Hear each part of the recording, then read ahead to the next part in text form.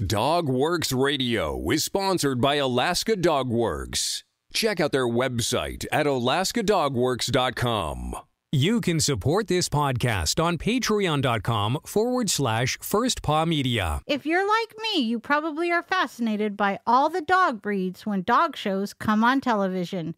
I especially like the Westminster and National Dog Shows and try to watch every year. Did you ever wonder why you don't see a Labradoodle or an Alaskan Husky in the show ring? Today, we are going to discuss why mixed breeds cannot compete in conformation shows. Just this week, one of our clients asked about how her dog can compete in dog sports. Stay tuned until the end, and I will let you know how mixed breed dogs can compete in dog sports too. From First Paw Media, sponsored by Alaska Dogworks Professional Canine Training Center in Anchorage, Alaska. This is Dogworks Radio, committed to families and their dogs to build lifelong and fulfilling relationships. Visit our website at dogworksradio.com. Now here are your hosts, Robert and Michele Forto. Hello and welcome to Dogworks Radio. I'm your host, Michele Forto. I'm also the lead trainer for Alaska Dogworks, where we help you have a better relationship with your canine buddy.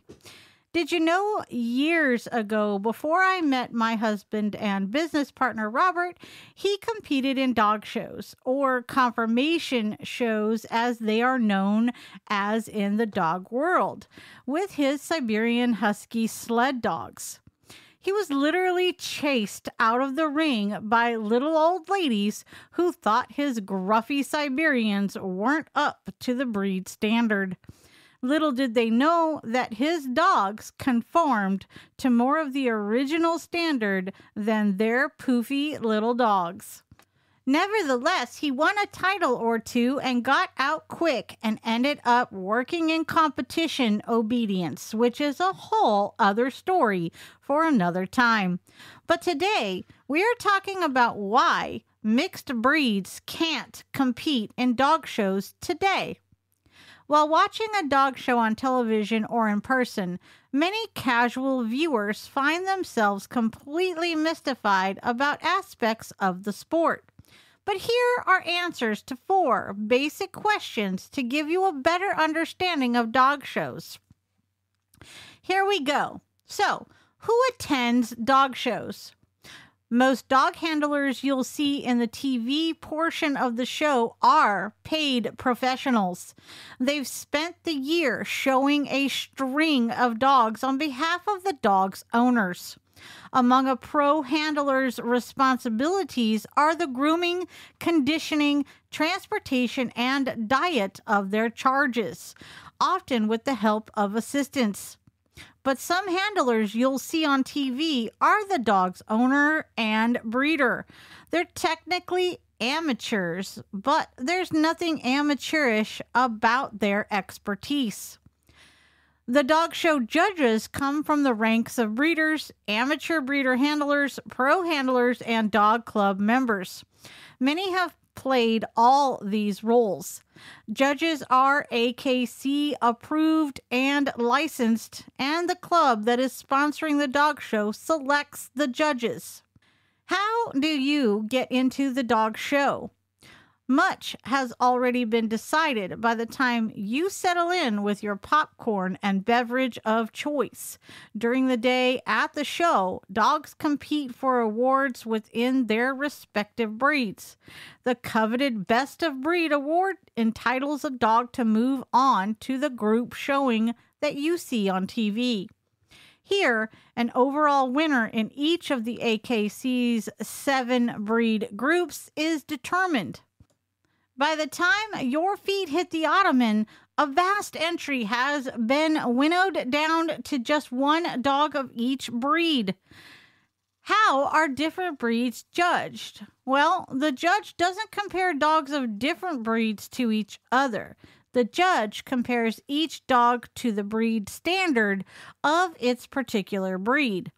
The The breed standard is a written guide that emphasizes what features make the breed unique and what qualities it must possess to do the job it was created for, including physical characteristics and temperament. The AKC Parent Club, the national organization devoted to the breed, writes the standard, and the AKC approves it. The standard is both the breeder's blueprint and the instrument by which a judge uses to evaluate a breeder's work. Each dog is judged by how well it conforms to its breed standard. Biggie the Pug won the toy group at the AKC National Championship in 2018. Why can't mixed breeds compete in dog shows? Showing dogs serves a purpose, the maintenance and improvement of the breeds. Beneath the glamour, competition, and showmanship, a dog show is essentially an exhibition of breeding stock. It's a place where breeders gather to exhibit their stock and have it judged by an expert. As such, it would be pointless to hold conformation dog shows featuring mixed breeds, purebreds without pedigrees, and purebreds incapable of reproducing. However, mixed breed dogs are welcome to enroll as canine partners and compete in sports other than conformation, including agility, fast cat, and more. So what do you guys think? Is it fair that your golden doodle can't compete against his peers in a dog show? Or do you have an experience like Robert did in the show ring? Let us know in the comments or on our social channels. Just search Dogworks Radio. And one last thing. Did you know the single best thing you can do is tell your family and friends how to listen? Who knows? They just might become a rabid listener just like you. I'm Michele Forto for Dogworks Radio and First Paw Media. See you next time. From First Paw Media, this is Dogworks Radio. We hope you enjoyed this podcast, and we invite you to subscribe in Apple Podcasts, Spotify, Stitcher, or wherever you get your podcasts. You'll find a link on the episode notes. You can tap or swipe on the episode cover art, and you'll see some offers from our sponsors. You can support our show by supporting them. If you like what you have heard, we would love it if you could give us a 5-star rating and tell your friends how to subscribe too. Your hosts are Robert and Michele Forto. Our producer is Robert Forto and created for First Paw Media. Here's to the great American dog trainers out there. The hundreds of you who settled for the sometimes thankless job of working with four-legged companions because they pay the bills. Of course, there's something else you can do if you've got something to say. Start a podcast with First Paw Media and unleash your creative freedom.